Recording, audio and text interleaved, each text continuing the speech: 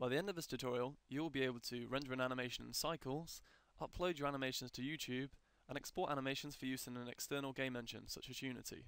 So first we'll set up the render. So using the rolling sphere animation we created in the previous video, we'll use Cycles, which is now the standard rendering engine of choice. We'll add a ground plane by pressing Shift-A, Mesh, Plane, and pressing 7 to go to the top view to put it in the center. Roughly, it doesn't need to be a perfect scale, use an S. And press 1, 5 to go into the side view, and just drop it down below the sphere. And make sure that it's about level. We'll then add a lighting plane because Cycles uses planes for lighting. So right click, press delete, enter to clear the light from the Blender engine, and we'll press Shift A once more, make another plane, and set it up so it's pointing at our sphere.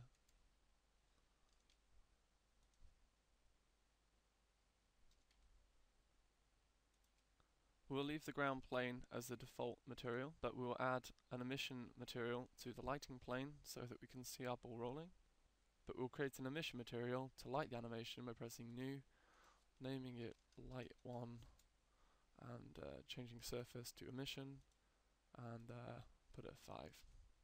We'll then right click on the sphere, add a material, it will still be in the material tab, press New, this will be the sphere,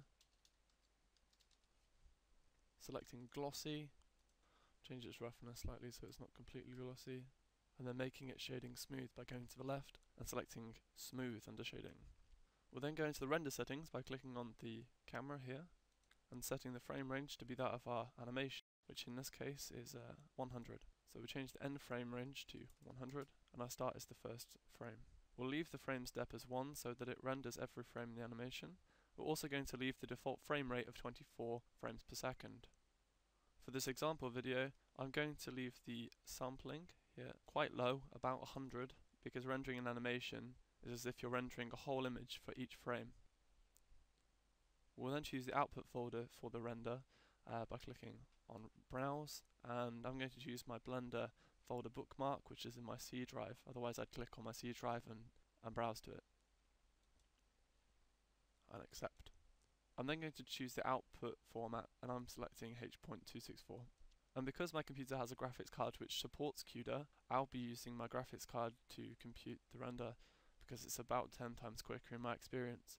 However, rendering on the CPU is also fine. We then need to line up the camera to make sure that it views the whole animation by pressing 0 on the numpad. And then if we pull out this menu here by clicking on the plus and click Lock Camera to View, we can move around the viewport as normal, and the camera comes with the view. The next step is to press Ctrl F12, which will start the animation render. Alternatively, you could click on Render and select Render Animation. So now you can see the animation's finished. I've browsed to the folder which we outputted it to and opened the file, which is here, and I'll just quickly play the animation. It's quite low quality, but if you wanted a better quality version, you could increase the number of samples or play some of the other settings. I'm now going to show you how you can upload this video to YouTube. So go to your web browser, go to YouTube, log in, and click on Upload. Once you're on this page, click on Select Files to upload, browse to the folder with your animation in it, select the file, click Open, and wait for it to upload. You need to fill in the rest of the settings, but once you've finished, you can click on Publish, and YouTube takes care of the rest. So returning to Blender, this is the final frame that's been rendered. Press Escape to go back to 3D view. If you want to export your animated mesh from Blender into a format that is suitable for a game engine, you can right click on the mesh that you want to export, click on File, Export, and then select Autodesk FBX, which is a format accepted by most of the major game engines. I'm then going to put it into my Blender folder like before, and we have to select a few important settings. So first of all, we only want armature and mesh being exported. Secondly, we want to make sure the scale is set as 1, and we want to deselect Include Default Take. And then once we've named it, click on Export to create the animation file for use in game engines. Thanks for watching this series, and subscribe or like if you would like more videos like this in the future.